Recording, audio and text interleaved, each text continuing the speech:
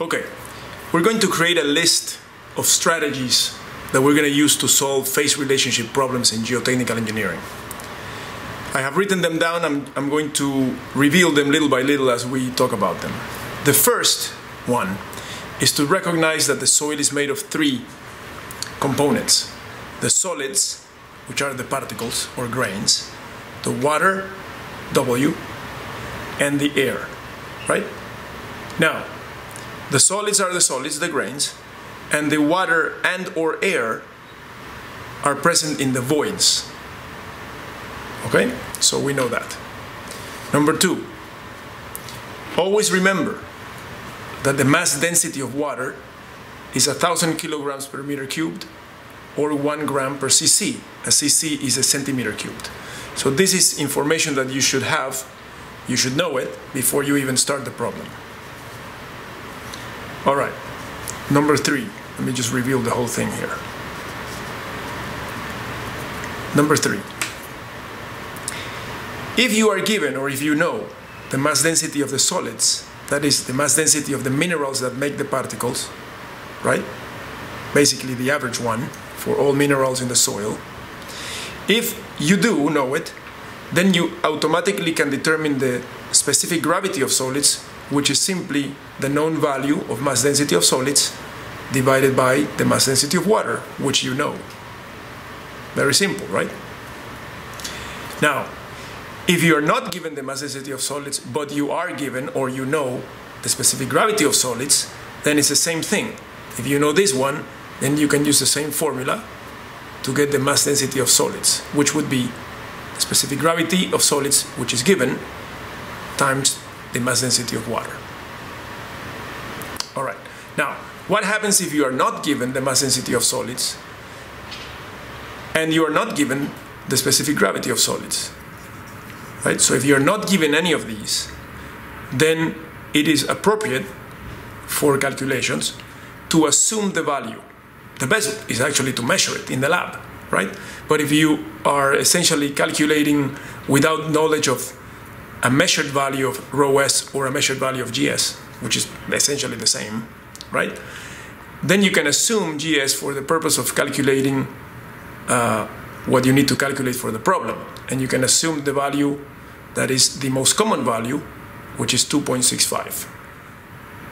This means, therefore, that if you assume a value of 2.65, then that translates to a mass density of solids of 2.65 grams per cc.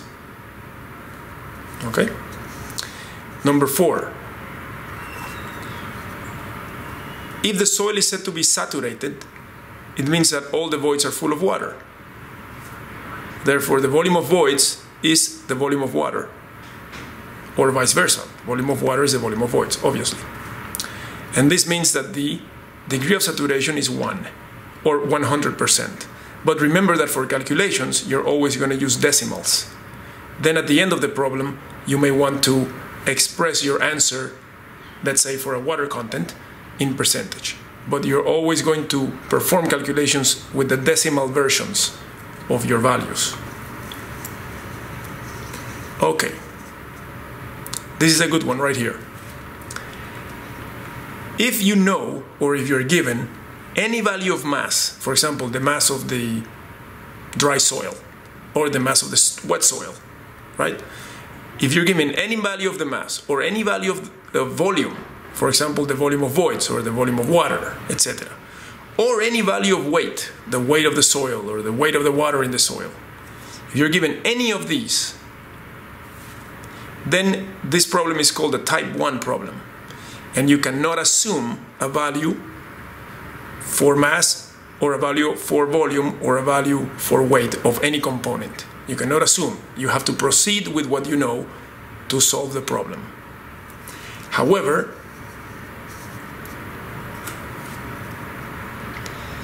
if you do not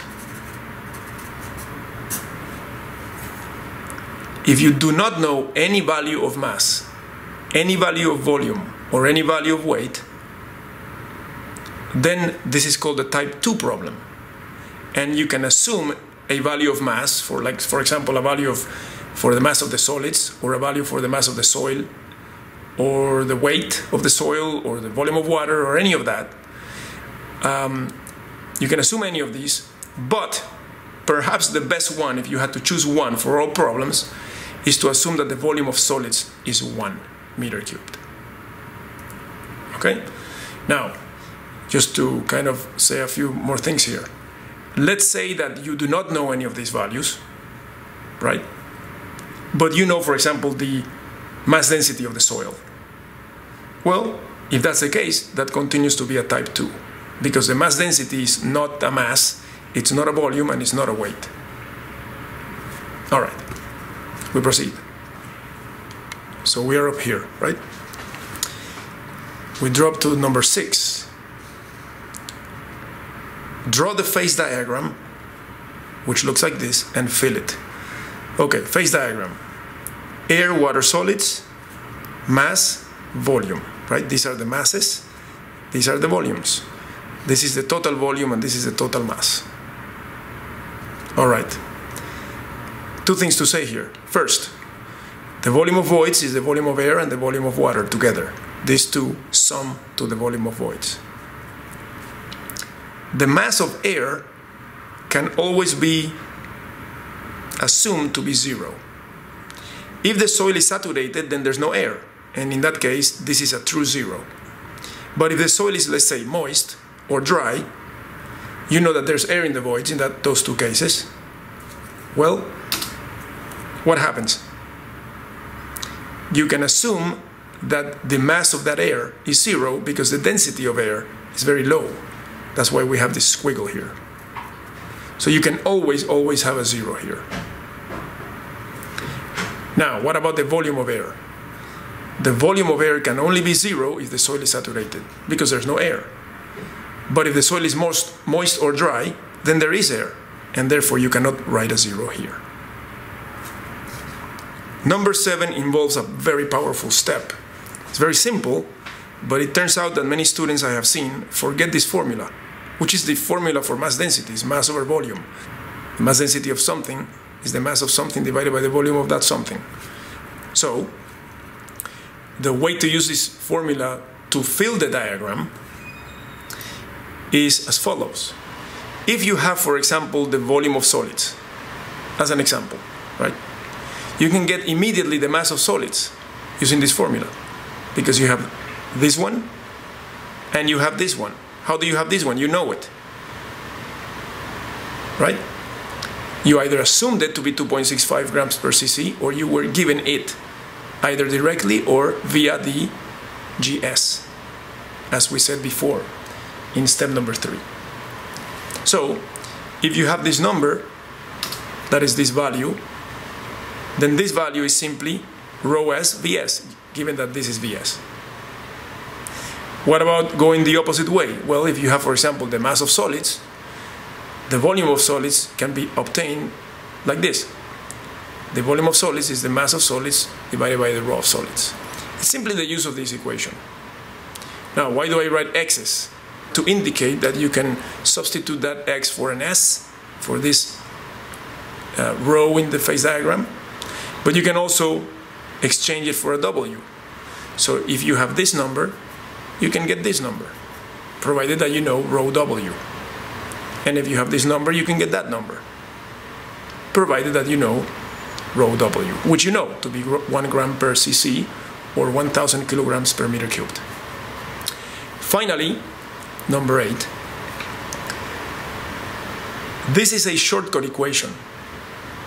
I don't recommend that people memorize shortcut equations unless they're very simple. And this is by far the simplest one for phase relationships. Degree of saturation times weight ratio equals water content times specific gravity of solids. All in decimal. Use decimals, right? So for example, 0.8, 0.6, 0.2, etc., right? For 20%. But don't write 20%, write 0.2.